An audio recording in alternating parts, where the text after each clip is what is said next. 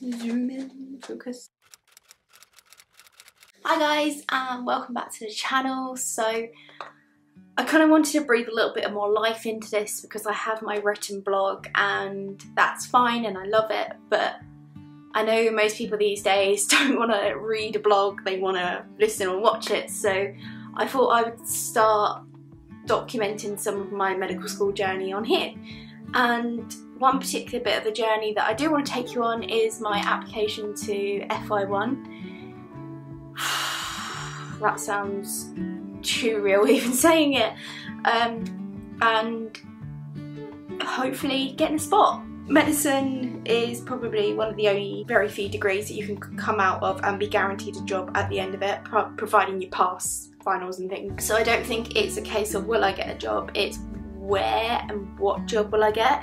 So I thought I'd do this video to kind of tell you what my ideas, concerns and expectations are.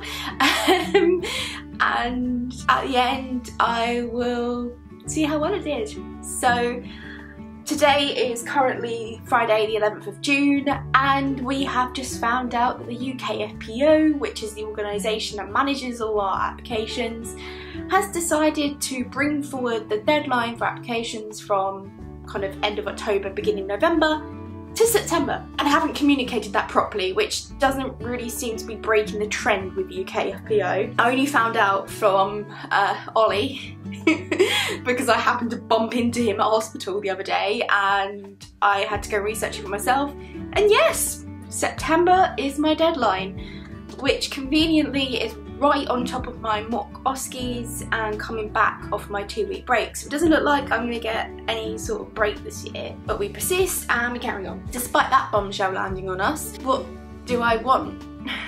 Where do I want to be on the first Wednesday of August next year?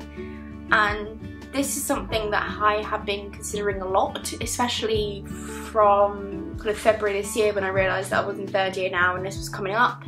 And I think I've sort of made my final decisions, and I suppose I'll tell you now. So I do want to try for an academic foundation programme, and this is a programme where instead of doing 6 rotations in clinics, like clinical settings, you do 5 rotations in clinical setting and then a rotation out in academics or whatever you're going for.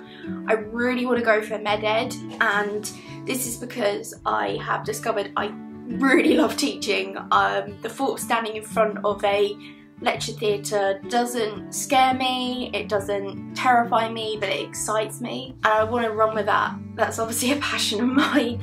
And I want to start, I have kind of 3 main areas that I'd like to go more into, and that's teaching neuro, looking at how we can use social media in medical education, and finally is supporting disabled medical students through their education, particularly from the neurodivergent autism spectrum disorder kind, which is what I am, so I'm a little bit biased there, but hey. I do need to do a little bit more research into the specifics of it. But for now, I know I want to apply to the Med Ed programme at King's College London, just because, mainly because of location. So I live in Kent and it would be 45 minutes on a train home, which I think is the closest I've ever been to home when I've been studying at university. And King's College London has kind of followed me through my journey. I applied to them for undergraduate for neuroscience, which they rejected me from. But then I also applied to them for medicine and I rejected them. So we're kind of 1-1 at the moment. And I know I really want to apply here. It's a fantastic university. The 2 hospitals it's linked to, Guy's and St Thomas's, are just world leading, and it would also kind of be a nice sort of circle to come back to the hospital where I did my first ever medical work experience. There are some more academic reasons why, but again, I want to kind of keep something back from my application. So that's the one AFP programme I'm going to apply to. What's more of a priority for me with my foundation application is being close to home. I don't want to be hours away from my support network and my family anymore, and I am a home bird and I've spent nearly 7 years now over an hour away from my family. I want to be back at home. So I'm going to apply to South Thames for a foundation programme, and this is just your normal bog standard 6 rotations, but we have to complete more than just, oh, I want to go to South Thames. So I think my decisions will be South Thames #1, West Midlands #2, which is where I am at the moment, Wales #3 because one of my best friends lives there and they've got amazing perks, and I just, yeah, and it's by the beach, so that's another thing. And then I'm not really sure my lower down options. I did play around with Guernsey and Wessex for a while because I thought practicing out in Guernsey might be quite cool. That's sort of where I am. I really want to be by the coast. I want to be within an hour's drive of the beach, which I'm not here, and I feel really landlocked and I hate it. I want to be near family so I can go home, I can have my pets and things. I'm pretty sure they will drive me mad within the first 6 months of living there.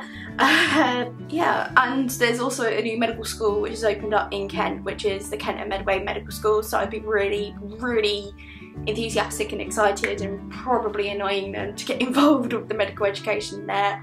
So I hope to work, if I get my first choice for AFP, then I'll be working in Guy's and St Thomas's. If I get my first choice for FP, then I hope to be working in Dartmouth Valley and Medway hospitals, just because they're near me, they're hospitals I'm familiar with. One thing that has been brought up quite a lot of times is, you're on the spectrum, should you really be making this dramatic change? Should you be really hanging around here where you know the doctors, you know the hospitals, etc. And I'm like, yes, the logic's there for that. However, I don't have a support network around here, and that sounds really bad because I do have some lovely friends, but I don't have the solid foundation that I do. And especially when we come into foundation FY1, when everyone goes cross country, I think my network will decrease even further. It's my mini update, and I suppose I will be updating you soon with a little bit more information what I'm going to do. So, FY1 application, here we come. I'll see you in my next video. Bye!